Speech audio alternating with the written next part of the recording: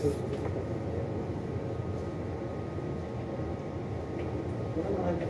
na ako yung nakapiyang mo na ba yan? Ay,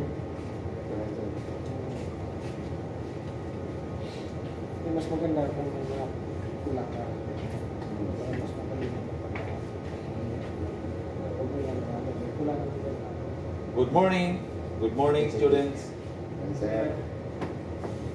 Our topic today is cargo calculation, cargo intake.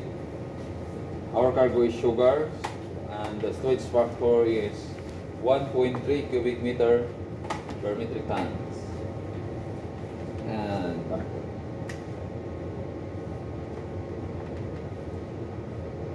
now, question is,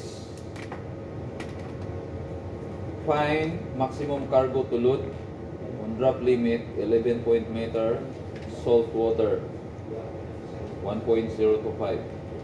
And another question is, find maximum cargo to load on drop limit 11 meters brackish water. Brackish with water is not seawater, hollow mix. From 1.000 fresh water to 1.025 seawater. Pag ibig sabihin, pag 1.001 na yan, brackish na yan. Kasi fresh water is 1. Pag fresh water, 1 below. Pag sumubra na yan, 1.001, brackish water na yan. Hanggang 1.024. Pag 1.025, seawater na yan. Okay. Kuha. Kaya yan ang tinatawag na brackish water. Brackish. Pronunciation? Brackish water. Pag pumasok dyan, 1.020 brackish water yan. 025 seawater na yan. Okay. Now,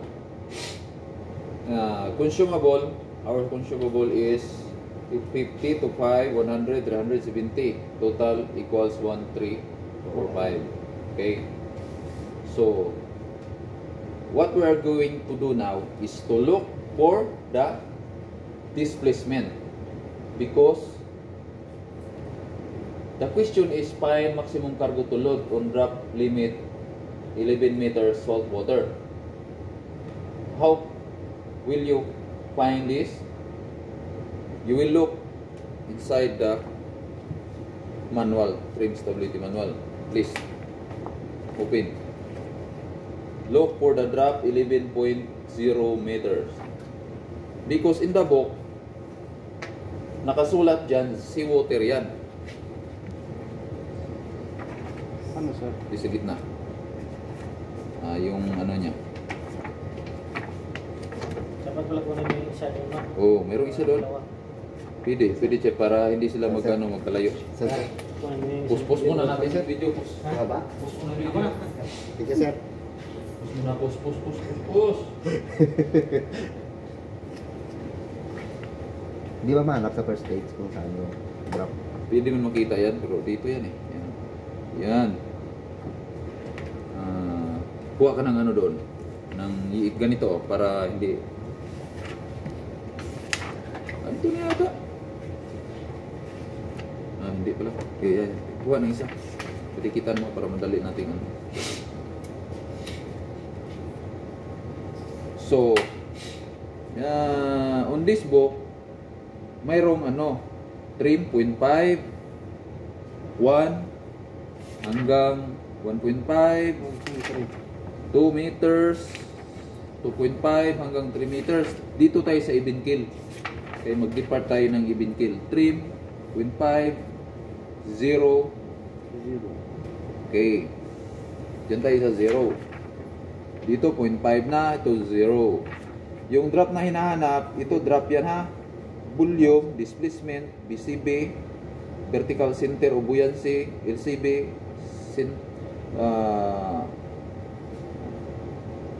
LCB nga na center of buoyancy, longitudinal center of buoyancy, longitudinal center of flotation, TKM, MTC, TPC.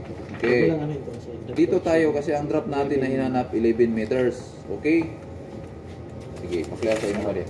Page number 4-16.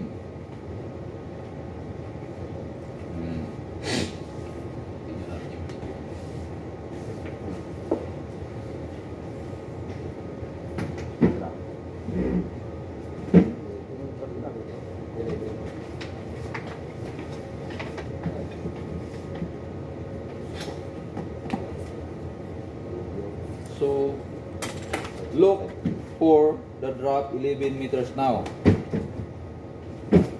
Weh, huwag yan weh. Mahaba yan siya. 11 meters drop. Ito yung drop niya. Mahaba masyado yan. O, sige, pininin. Sige. 11 meters. Okay. How much the displacement? 58,110.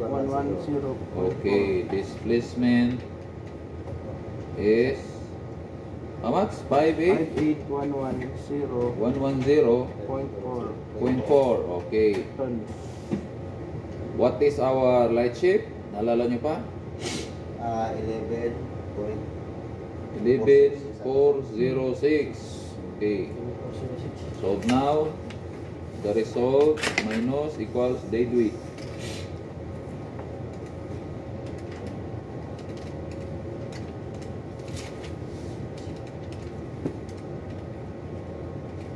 Four six 704.4 46,704.4. 704.4. Consumables or deductibles 1, 3, 4, 5. How much? Cargo intake 45359.4 45 45359.4 359.4. Yan ang cargo intake mo sa seawater. Ngayon, kayo na ang pasolvin ko. Find maximum cargo to load in drop limit on 11 meter brackish water. 1.020, given na. Tapos, given na rin ang formula. Kunin nyo. Checking ko na lang. Kasi itong drop na to 11 meter sa libro, seawater yan. Ngayon, sa Pier 2 mo pala, 1.020 lang ang density. Yan, sis particular. Ito.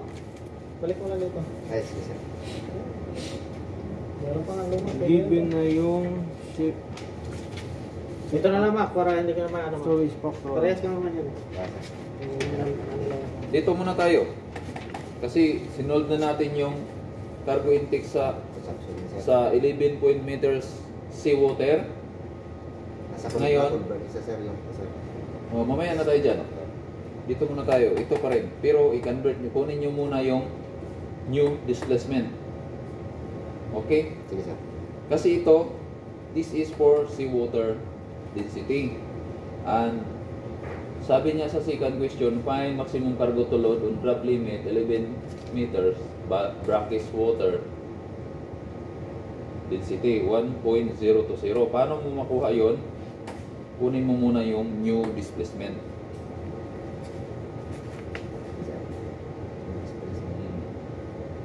Paano mo makuha yan? Kunin mo yung new displacement para ma-solve mo ganito kung ilan yung cargo intake mo sa density na 1.020. Kasi this is for 1.025 seawater. Solve nyo, mayroong formula. Sir, ano ulit to, sir? All displacement. New density. New displacement. Okay. Are ito, malmalinaw ha. This is the displacement, the old displacement. This is from the book. This is for seawater. Now, the question is, find the cargo to load on drop limit 11 meter brackish water. So, in order to get this, find the new displacement. The old displacement is 58,110 from the book. times new density is 1.020. The old density is the 1.05. So pag makuha mo na, meron ka ng new displacement, malaman mo na ngayon ang cargo intake mo. Ito na yung gamitin mo sa new displacement mo, yung answer dito. Gawa ka dito, new displacement, minus light shift, width, consumable, cargo intake. Okay. New density. Sample na lang muna. New density, sir. Yung Ha? new density. Sample muna o kayo na New mag-solve? density. Kami na, sir. Kami, sir. Sige. New density, 1.0. New density is 1.020. Old density is 1.025. Okay, sir. So, for Kapulok sa dito. Ha? Yung displacement natin, sir. Hanapin yung bago, sir. Displacement. Yes, look for new displacement. How to find new displacement? This is the formula. New displacement equals old displacement times new density Ito na, sir. divided by old Sir. density. Displacement. Paano yung displacement, sir? Kunin ko na lang. Sir. New displacement. 58110 times 1020 divided by 1.025. Oh, okay. Yung displacement. Ito na yung displacement. Okay. Ano yun sir? Metric tons? Yes, yes. Okay. New displacement. If you have now your new displacement, you can solve now what is your cargo intake on brackish water. Because this cargo is for seawater. Now he is asking brackish water.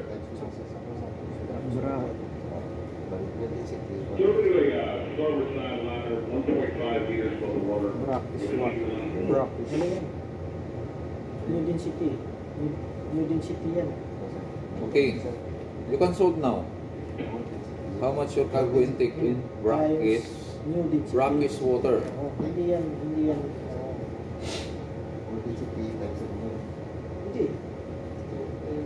Lagyan mo ng ano dyan. Cover yan. Diba? Times mo yan sa new. Sa new density. Ano yung new density mo? Hindi. Basta yun. Pahin. Vlog kami. Hindi sanay magsalita. Hindi mag-maestro. Ito siya. Yan. Ito siya. Yan o. 2.5. Brackish water. Yan. Okay na, wait. Sabi mo. Kuntay ko pa si Mark. Sige. Smile ka muna dyan. Parang ano. Ayan.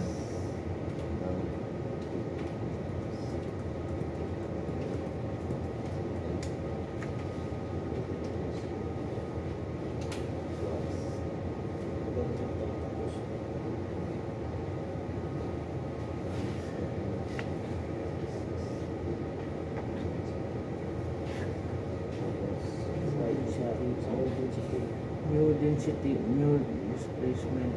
Okay.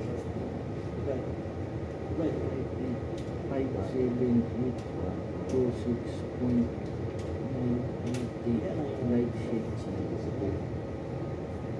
11.47. For good example, you will put also displacement para hindi ka malito kung ano yan pag nakalimutan mo na ano ba to. Lagyan mo ng pangalan.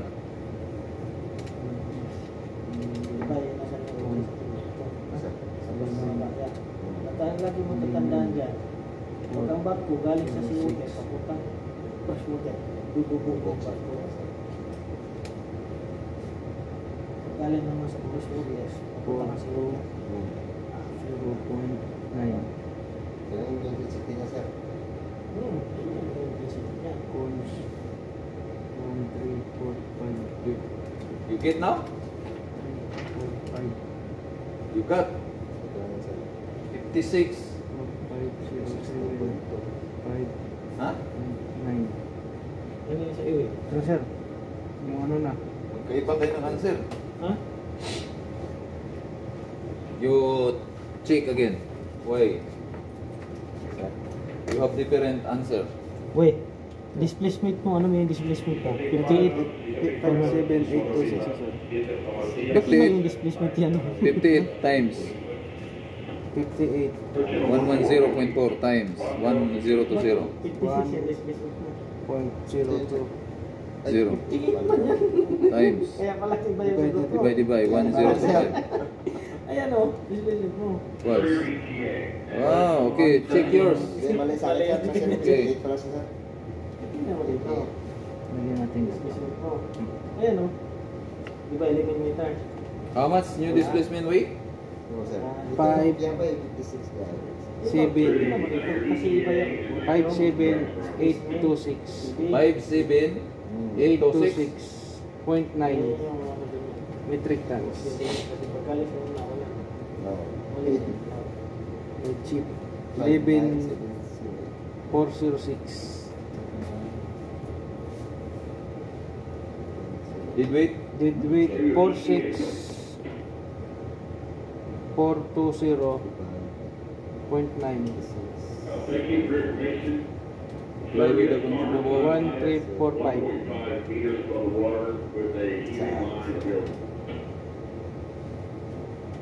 How much your cargo intake? 45075.9. 45 07.9 metric tons. 45075. Ah.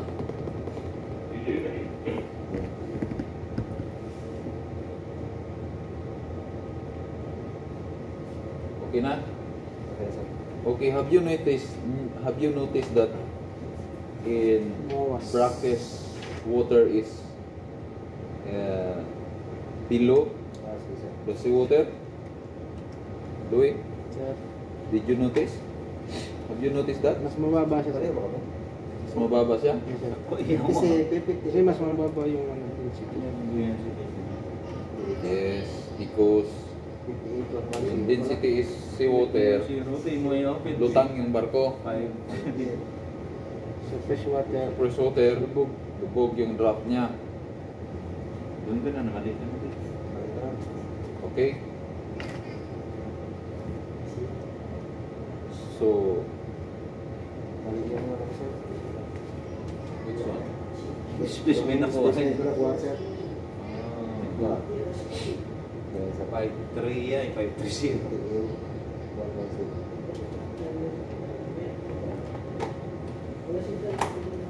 so, you know now how to get the Cargo intake. cargo intake in seawater and brackish water. 5,000.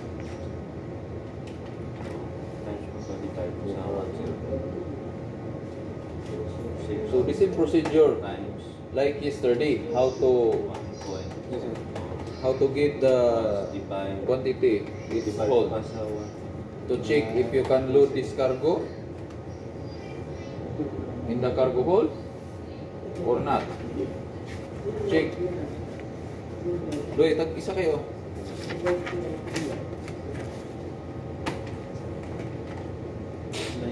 So, kayo na magsosolve kasi may example na kayo yesterday. Paano kunin? Kung kaya bang ikarga sa cargo hold natin? Tama, 57, 826. Kung kaya ba natin ikarga yan, yung karga na yan sa storage factor na 1.3? Let's do it factor natin. 1.3. So, gamitan nyo ng 1.3 storage factor. Tulad ng ginawa natin kahapon. Sige sir. Kaya ano ko muna ito sir. Kasi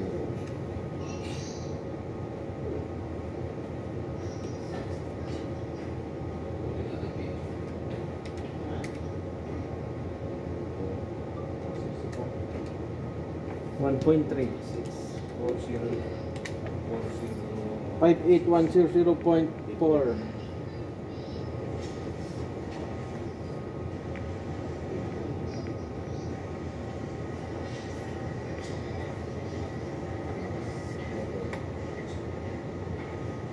Wait lang.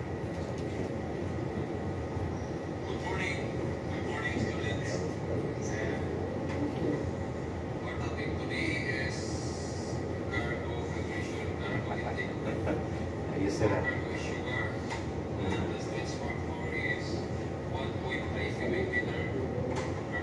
Hindi naman turo sa UC. Oh, sir. Hindi tinuturo sa school yan. Hindi ka nagtuturo, sir? Hindi. Kaya Isang kumuha ano ka lang ng sir, isang brain stability? Oo.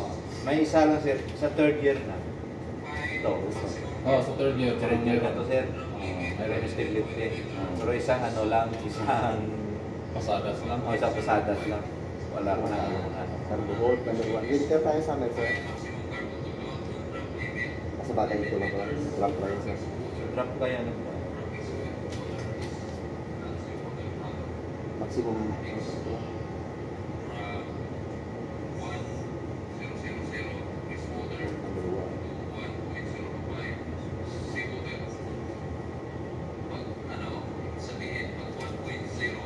Raise.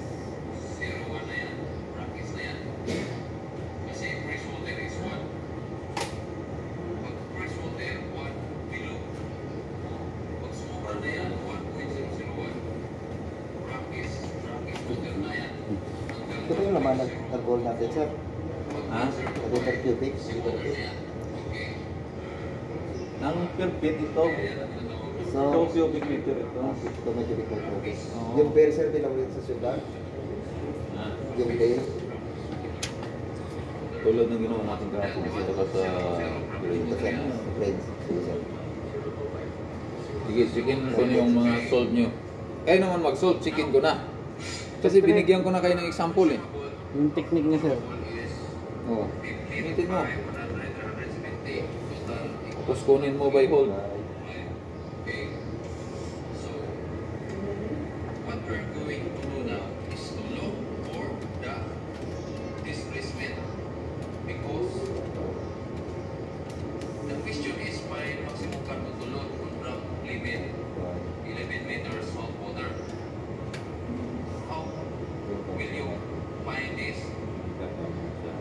Super gold.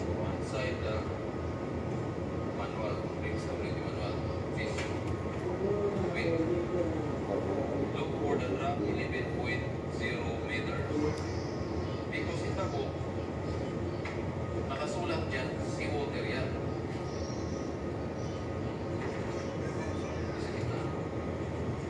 Hindi pwede pang vlog yung boses ko uwi.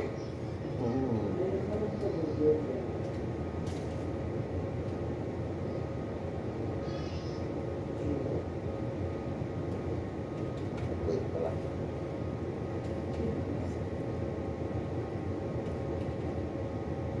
Kailangan islang pa siguro eh.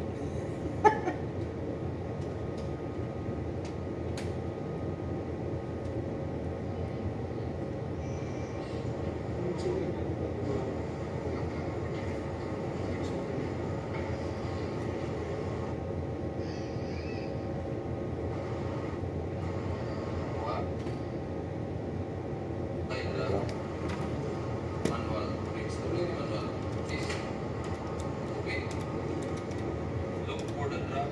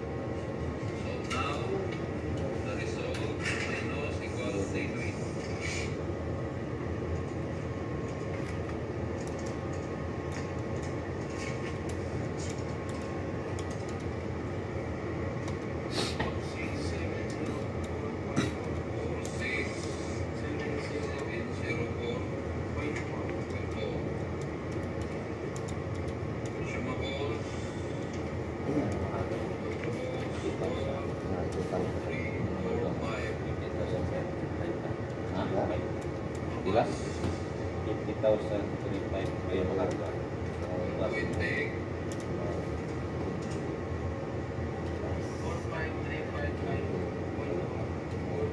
Ano yung technique dyan? Technique.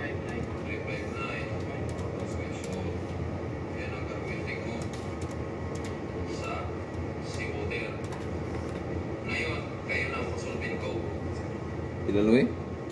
Same lang sir. Ano siya? Sa inyo pila? 58? 100, sir. 100. 800.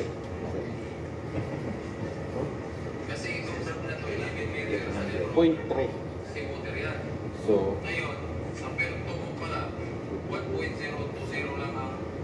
it means kahit magaan siya, pasok sa skull gold. Pasok, sir. Ha? Pasok, sir. Kasi, oh, yan. Intercargo hold. Ano yung intercargo hold nyo?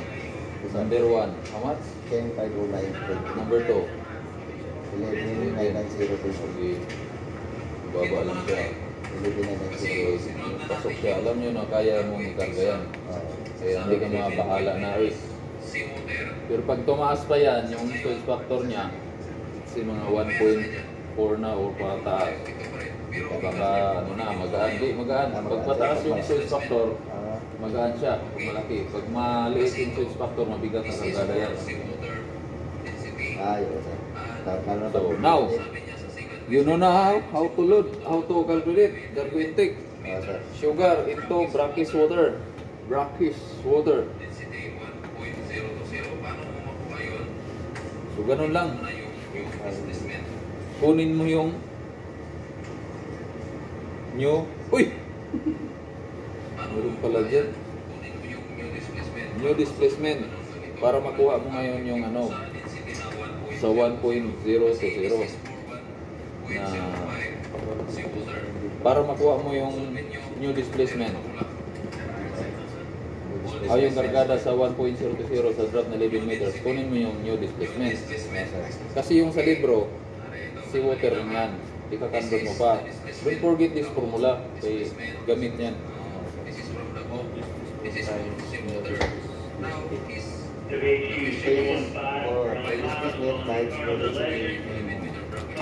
displacement time yung density overall density. Permahan ako dyan, Jeff. Bukas na sir. Marami pa. Tapos na. Yung iba sir, wala pa kung di pa kung kapag Ay, last lang. 1.020. Stop. yung iba sir. One down sir, yung iba. Wala pa? Find and Ano pa to sir eh? Pagdikit pa to eh. Ha? Pagdikit pa to. Pagtong bro. Ah. Advance yun. Ganun pa rin eh. Huwag mo lang ipadala na hindi pa ang pizza. Hindi, ang blankuhan lang sir. Kasi sabot sa December, sa March or April na.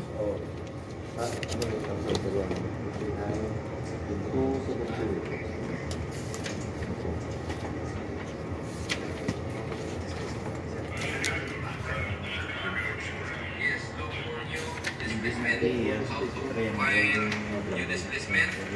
This is the formula. New displacement equals all displacement times new density divided by all density.